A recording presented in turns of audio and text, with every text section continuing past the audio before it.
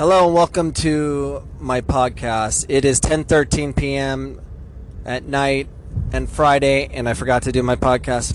And I'm trying to stay consistent and do Monday through Friday. I did take a break on vacation. I took a week off because the Wi-Fi and everything was jacked up. Anyways, so it is August 3rd, and we are in full swing of college soccer, and we started an academy at my school where we have young players that are working with directly with my college team, and we are trying to find a way to get kids as technical as possible. And it is, of my opinion, the best way to get technical and learn the game and become a great player is you must learn from other players. I believe coaches can manage things, but they really can't make an impact like players. So I have at my school, before I go on, let me at least let you know who's on our podcast tonight. We have Jack Cameron, my son. This is his second appearance on my podcast. And Landon is a player that plays with Jack on his 2006 Bears FC team. I'll go ahead and introduce them or have them say a little about themselves. So, Jack, go ahead and tell the listeners who you are and what do you like about soccer. My name is Jack Cameron, and what I like about soccer is how fun it's fun to control the ball and do skills against players and shoot goals. Awesome. Thanks, Jack. And now here's Landon. Landon, it's Landon Vree, right? All right, Landon Vree. Landon, tell us who you are and why do you like soccer? My name's Landon Vree, and I love soccer because, I get to do all these challenging moves that are really fun for me, and I just like the game. Perfect. Well, glad to have Jack and Landon on. It's good to talk to them. They're both, Jack is turning 11 this month, and Landon, when's your birthday? October. So they're both turning 11 soon. So they're 11 years old. And they are training now. This is the first week we started it, but they're going to be training with my college kids every week. And their goal, we had a team meeting today with our college team and the Bears Academy, and let them know what I'm sorry, they're turning 12 years old. Sorry, they're 11 now, but they're turning 12. My fault. And we brought the college players together and had them meet the Little Bears, and we kind of explained what's going on. So it's a big race, so we let the parents and the kids know we're going to start pairing you up with every player on the college team, and their goal is to learn as much as they can from every player and steal all their information before the next set of players come. So if you think about it, if they learn from the 28 players I have now, in every year there's going to be around 15 new players. So during their time frame being part of the Bears Academy, they're going to cycle through potentially 90 to 100 different soccer players with different minds, different thoughts, different cultures, and they're going to learn it all. They're going to steal as much information and somehow make it their own. And in our room, we had 3 Japanese players, 1 kid from Ecuador, 4 kids from Africa, from Cameroon and several other places, New Guinea and another Zimbabwe. Then we have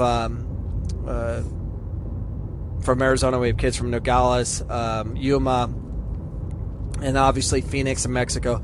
And even in Arizona, in Yuma, it's a different culture. In Tucson and Nogales, it's a different culture. They all play in different areas that have its own little niche of soccer. So it's very interesting. So tonight we started it, and I'm going to pass the mic to Jack, and he's going to tell us which players he worked with and what he learned the best that he can. So here's Jack. Tell us who you worked with and what did you learn? First, I was with a guy from Ecuador named Ariel.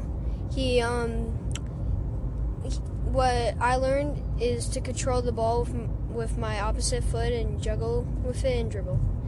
Second player I learned with was Johnny, and what he did, we did cuts and swerving the ball to the other side and faking it. And last one, his name is Kazoo, and I learned... Where's Kazoo from? Japan. And he taught me to do around the world, and he taught me a move where you put your heel in front of the ball and your other foot behind it, and you flip it up and hit it down. Yeah.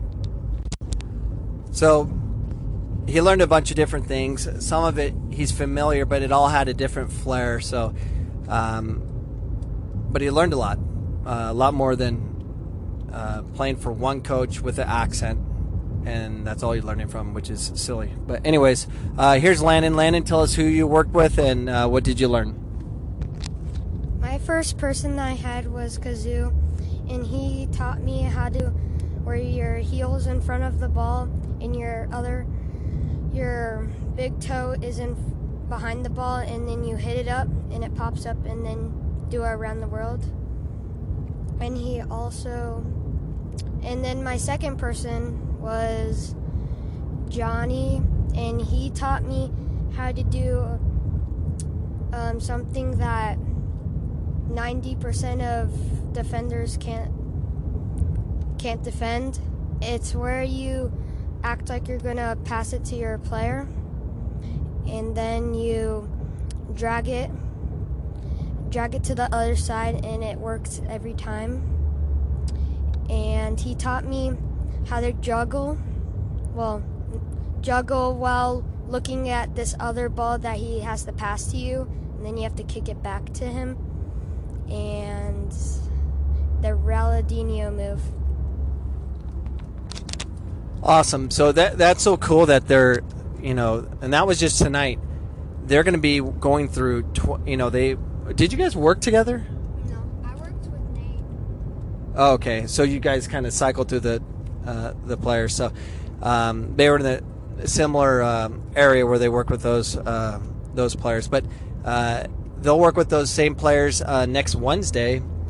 Monday they have futsal game, but next Wednesday they'll be playing with them, learning more moves and just keep learning moves. They're going to learn from everybody, 28 different players, 28 different thoughts, 28 different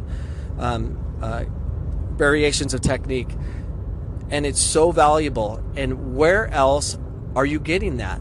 Where else do you get it other than the streets? So communities, soccer communities, soccer cultures that play in the streets, that's why they're so good, because they're learning from other players. When I played, I learned more from players than coaches. I mean, when I was playing professional, I learned from players. They were showing, hey, do it this way, do it that way, try this. And I learned so many things from players. And that's how you learn. That's why it's very important to play on the streets, pickup games, versus where's your license, which is a travesty of how we're running things here. We're so concerned about where's his birth certificate, is he legal to play, where's the referee, all that garbage. That needs to be fixed. And we have that in the U.S. We have that in Arizona. It's in hidden areas.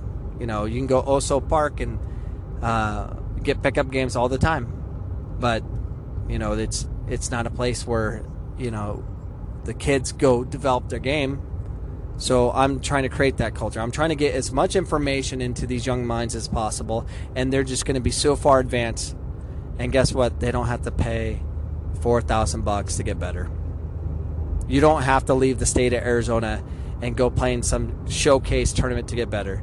You need to steal information as much as possible and showcase it in the community you live, and the rest will solve itself. So anyways, I'd like to thank Jack and Landon for being part of this podcast, and hopefully you learned something from it. Steal information from players and coaches somewhat, but the players have it. They're the ones that experience it. They're the ones that can really teach the game. So anyways, thanks for joining us today, and hopefully you stay tuned in, because my next segment is about Brazil women's national team, how the U.S. national team on the women's side beat Brazil. Oh my gosh, 4-1. And no one's talking about Brazil and the uproar that's going on there, and how many Brazilian national team players refuse to play for their team. They're playing against a JV team, and they're still competing with them. So anyways, yeah, congrats U.S. You beat the JV Brazil team. Yay! Congrats. Wait till they get things organized and they start paying those girls more than $79 a day. You're in trouble. Goodbye. What? Oh. The podcast you just heard was published with Anchor. Got something you want to say to the creator of this show? Send them a voice message using the Anchor app, free for iOS and Android.